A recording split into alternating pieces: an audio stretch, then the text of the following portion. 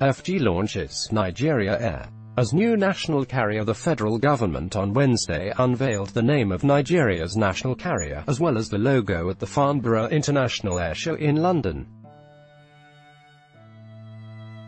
Speaking today in London at the ongoing Farnborough International Air Show, the Minister of State for Aviation, Hadi Sirika, who announced that the national carrier is Nigeria Air, further disclosed that the government will not own more than 5% of the airline.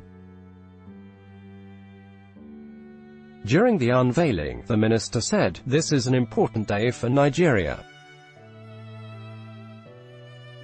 The largest economy in Africa, largest population, GDP of around $500 million, and the only true aviation player in West and Central Africa," he said. Nigeria has unfortunately not been a serious player in aviation for a long time.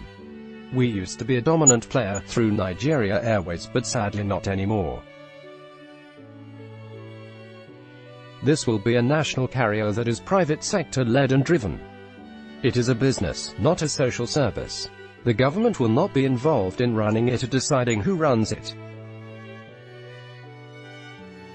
The investors will have full responsibility for this.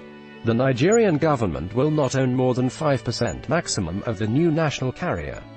The government will not be involved in running it or deciding who runs it. New terminals in Lagos and Abuja airports will add 11 million passenger capacity in each of the two airports. According to the minister, the airline will have flights on 81 domestic, regional and international routes. Operations are scheduled to begin in December 2018.